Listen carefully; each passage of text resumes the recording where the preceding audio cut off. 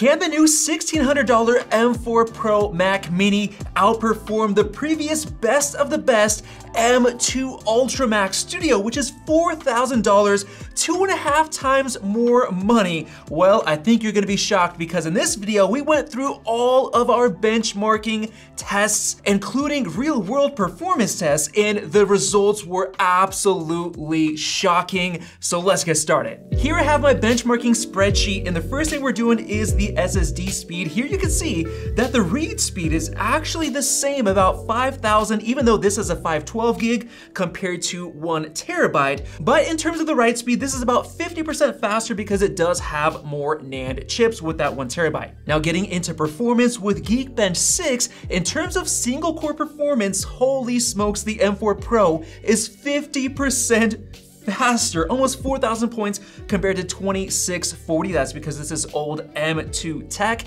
And how does that translate into the real world? Well, we tested Speedometer 3.0, which kind of gives you a sense of the snappiness for web browsing and web-based apps. And here, the M4 Pro was a lot faster. So this is gonna be a lot more snappy, even though it's so much less expensive. But the craziest thing was when we tested web design using Figma. This is a project provided to us by 500 Designs, one of the best design studios based out of California.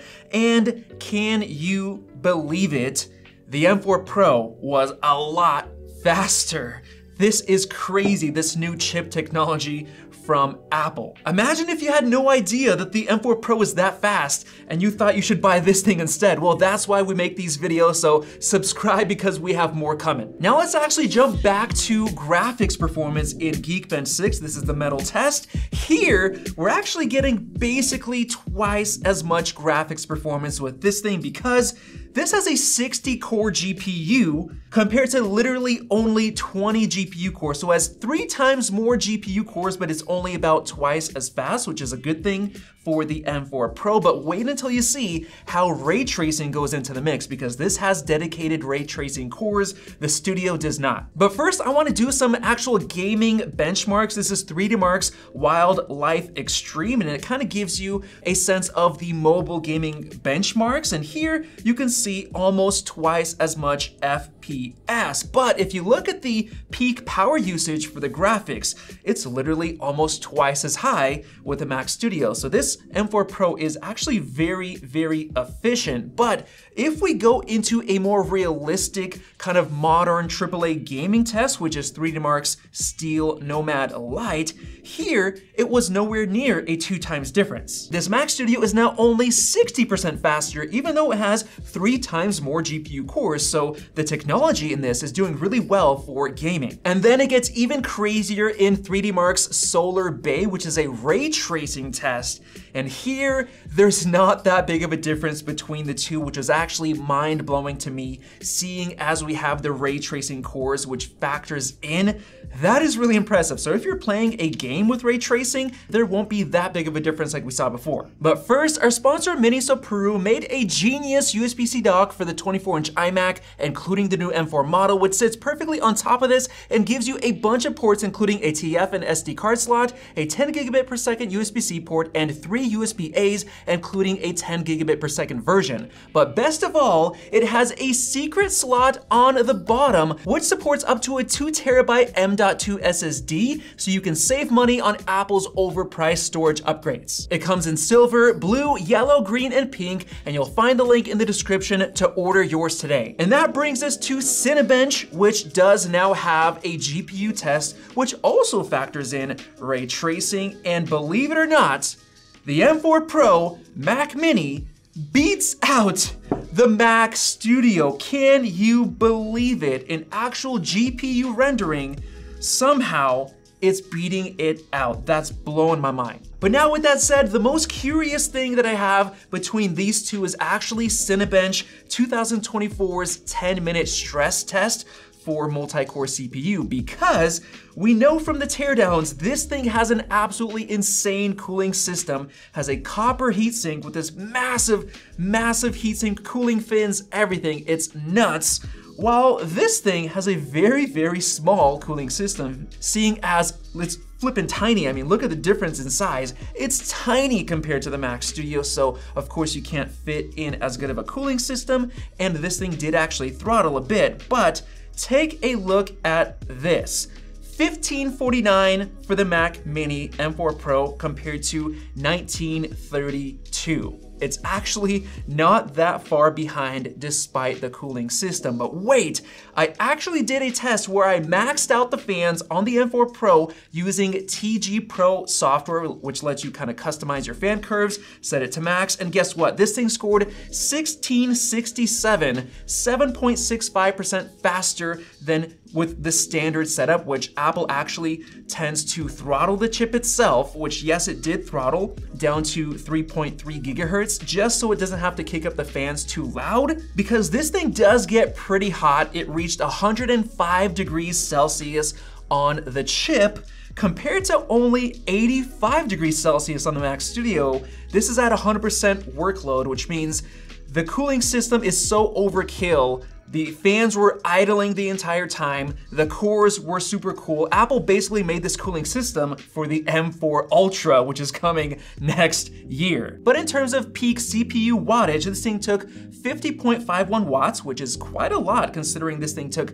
72.44. That's with 24 CPU cores compared to only 14 on this Mac Mini. And interestingly, the peak all-core performance clock speed was 3.85 on the M4 Pro Mac Mini compared to 3.26, because yes, these are older M2 performance cores. But going back to that Cinebench score, the M2 Ultra is definitely a little bit faster. And of course, how does that translate into real-world performance tasks and apps?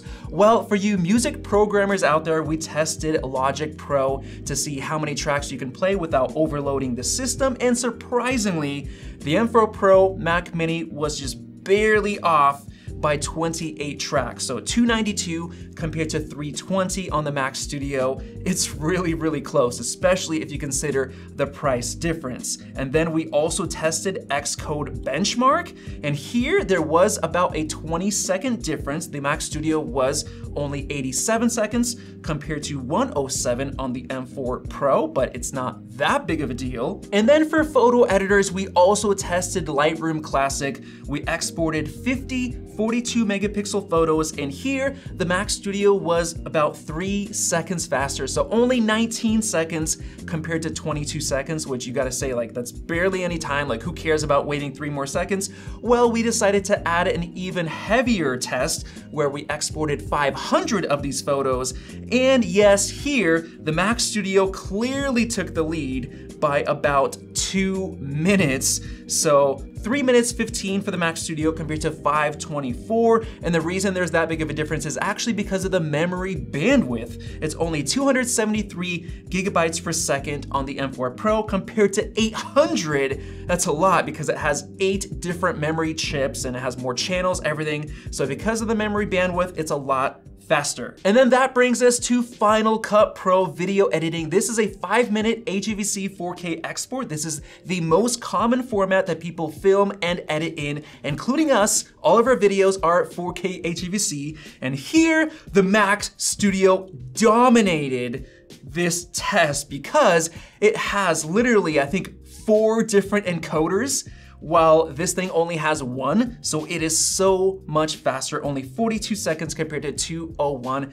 That's why we actually use the M2 Ultra Mac Studio for our video editing, just because the exporting is super, super quick. And now for our final test, 3D rendering in Blender. This is the Party Tug project, and surprisingly, despite the massive difference in raw graphics performance, thanks to ray tracing, this thing was only 6 seconds slower, 47 seconds compared to 41. So with all of those tests out of the way, let me get to my conclusion. But first, I gotta talk about the port situation because the Mac Studio obviously has more ports. First of all, it has an SD card slot on the front, and the 2 USB-C ports are actually Thunderbolt ports on this thing. They're Thunderbolt 4 ports. On the back, you have 4 more of those Thunderbolt 4 ports, including 10 gigabit Ethernet built in, 2 USB-As, HDMI, your headphone jack, and the power button. While on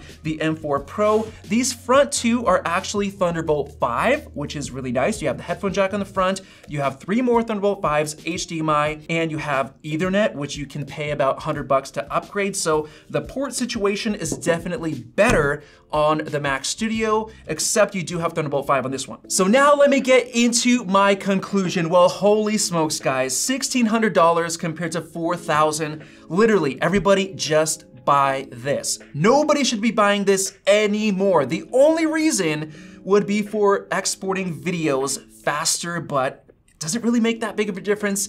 I would just buy this thing and wait a little bit longer because this thing kills it in so many different tasks, especially with 3D rendering, with ray tracing, all those other tasks that were almost the same, and you're saving so much money with the M4 Pro Mac Mini. And if you really, really want to get this Mac Studio because of some of those results that I showed you, wait until the M4 Ultra comes out in the spring because it is gonna be a lot faster and it's gonna support ray tracing. It's just gonna dominate. So hopefully you guys enjoyed this video, and if you did, go ahead and subscribe above and check out one of those 2 videos right there. Thanks for watching, and we'll see you in the next one.